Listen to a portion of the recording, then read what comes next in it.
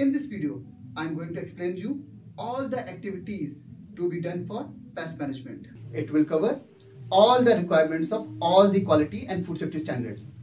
All the standards need food industry to have an effective pest management program in place to minimize the risk of infestation in their organization. And keep this fact in mind that pest management is most important activity of any food industry. Before we see those controlling methods and measures, please note the standard requirements, different standard requirements for your reference on pest management. In IFS version 6.1, there is clause 4.13. In ISO 22000, there is clause 8.2.4.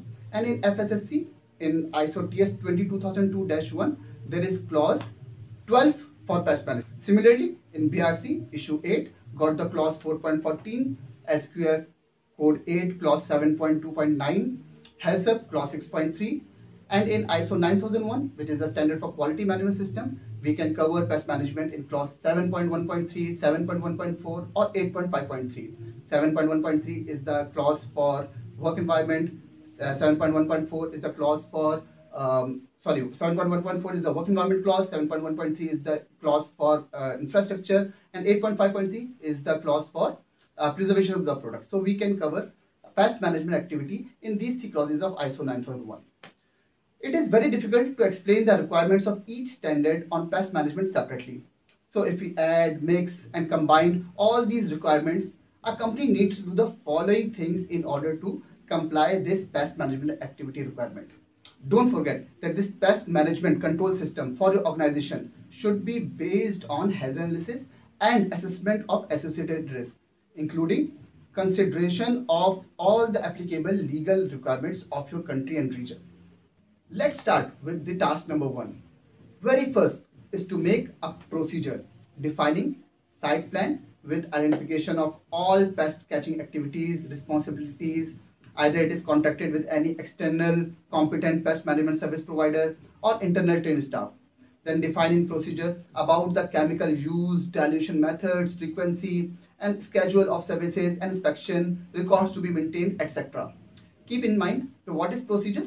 Procedure is a specific way of carrying out any activity. So you have to define in procedure about all those things which I have defined earlier. Now task number 2. This stage is called implementation and the most important part. Whatever you have written in procedure after risk assessment and planning, time to implement those things. You can divide your implementation part into two divisions. One is inside the factory or number 2 is implementation outside the factory.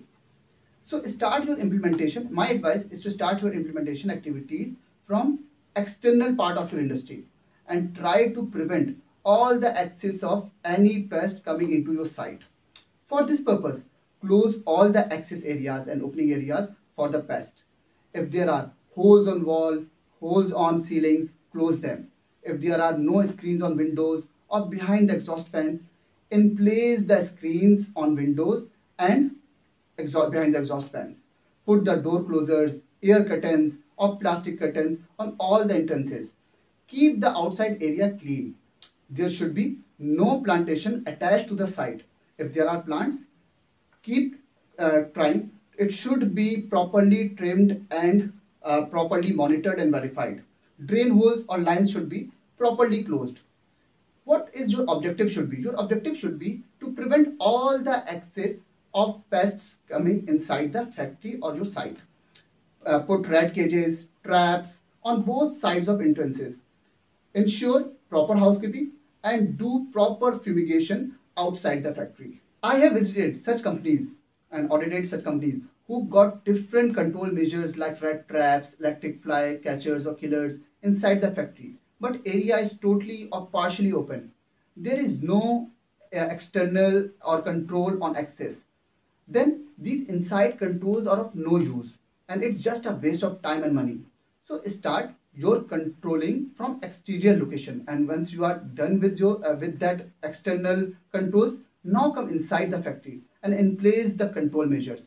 Locate rat traps, glue traps, EFKs, electric fly killers on location based on risk. Close the drain holes, drain lines, etc. Ensure proper cleaning. Close the dustbin, the waste bin when not in immediate use.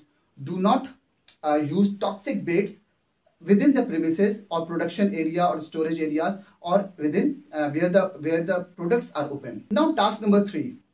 You have made the procedure in task 1 and implemented all the things in task 2.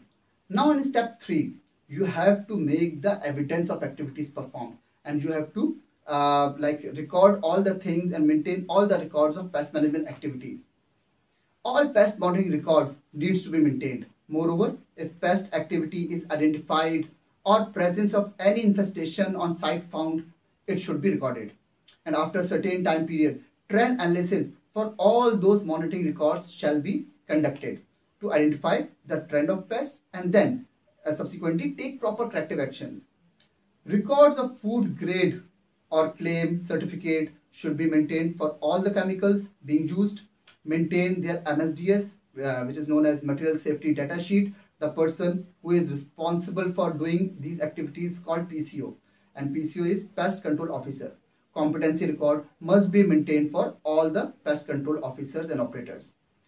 Some standards also require an in-depth documented pest management survey and to retain the records of those surveys. So that's all. Hope you will find this video helpful, and please give me your feedback by writing your comments in a comment box below, and thank you so much for watching this video.